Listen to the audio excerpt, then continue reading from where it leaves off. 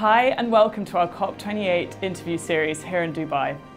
Now, a huge part of discussions at COP have been how we can best leverage private sector engagement and new technologies to address crucial climate issues. Someone who's been asking these questions for well over a decade now is Dawn Lippert, founder and CEO of Elemental Excelerator, a non-profit investor that is bringing innovation to communities.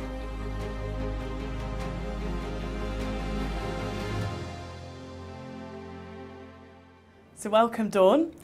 So tell us about Elemental Accelerator's mission and what is this approach that you have by tackling climate change through technology and community impact?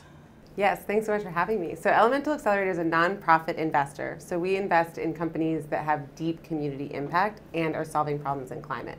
And we map our investments across the highest emitting sectors in climate. So think energy, transportation, industry, and we invest in companies along those sectors.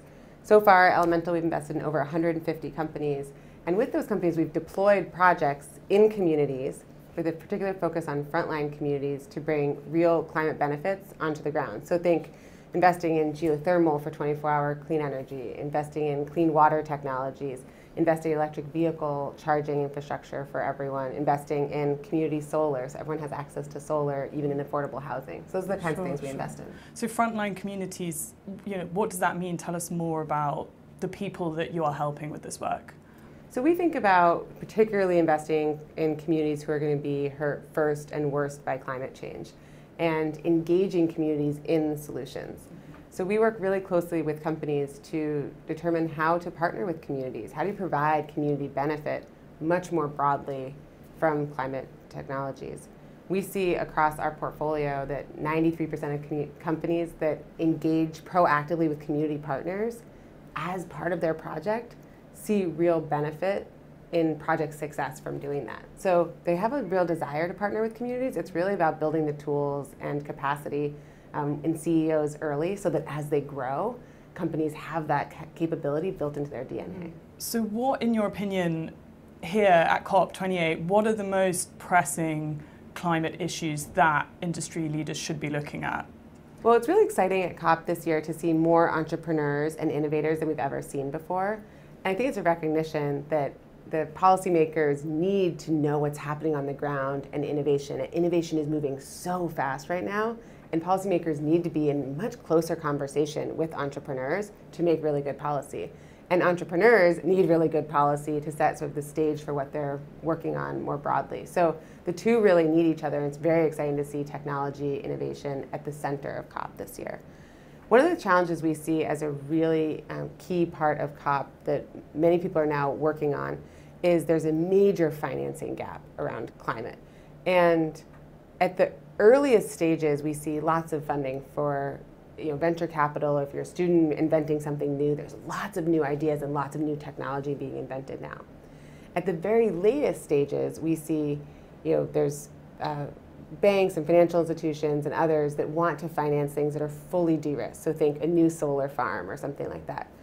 But in the middle, it's really challenging to get financing for a new technology between $5 million and $100 million to fund, let's say, the first sustainable aviation fuel plant, or the first hybrid electric airplane, or the first geothermal plant doing something. That can be a really difficult place to fund.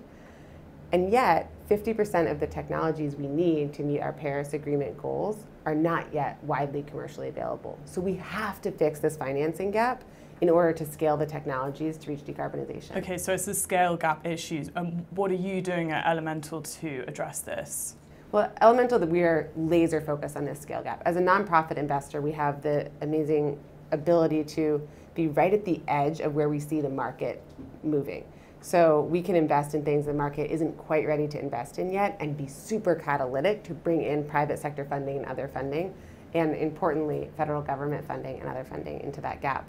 So we see two key pieces to bridge this gap. One is capital, and so we see across the Elemental portfolio a $4 billion gap, financing gap, which means there's an enormous opportunity there for impact. If we can help close that gap, if we can bring in catalytic dollars, both from structured philanthropy in a really sort of clear and catalytic way, and also from federal government dollars we can help close that capital gap. Catalytic dollars, can you elaborate in layman's terms? What does that mean? Sure. So catalytic dollars could be dollars to fund like initial engineering studies for a sustainable aviation plant.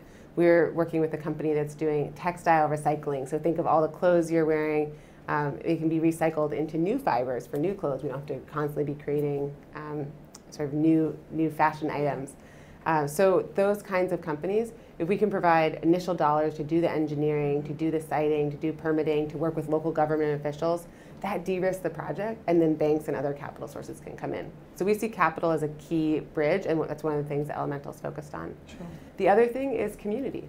So climate is, all climate technologies have to go somewhere. So if you're talking about electric buses or implementing air conditioning in schools, this isn't all just happening in the cloud or happening digitally. It all happens in communities, in real neighborhoods.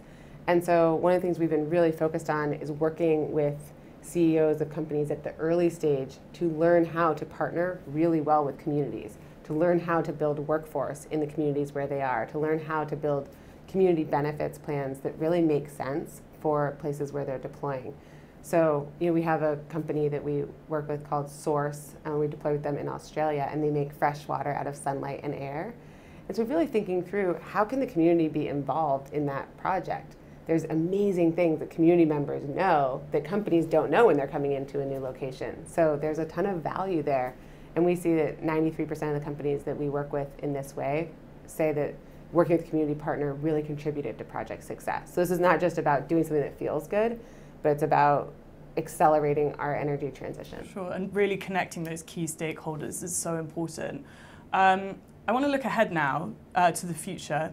What is Elemental Accelerator's kind of hopes in the immediate next few years, considering there is going to be such a collective effort required to bridge this climate technology funding and implementation? So, at Elemental, what we're trying to do is build companies that can attract significant private capital. We've already seen more than $8 billion of follow-on funding come into Elemental portfolio companies. We're trying to create a really healthy finance ecosystem in climate so that the best ideas and inventions invented by people from all different backgrounds, more than half of our Elemental portfolio is actually founded by women and people from traditionally excluded backgrounds in entrepreneurship and in venture. So we want to create a future where anybody with a great idea can found a company and become an enormous part of the solution to climate. We see this as the biggest opportunity for investors and for entrepreneurs in our lifetimes is transitioning our mobility systems, transportation systems, our energy system, our water systems, our agriculture systems into regenerative agriculture. These are huge opportunities and huge markets, and we want to create a world in which any entrepreneur can go after that and be financed and create a company that's extremely valuable and extremely meaningful in terms of impact. Some key takeaways there for the inclusive COP28. So thank you so much for joining us. Thanks so much.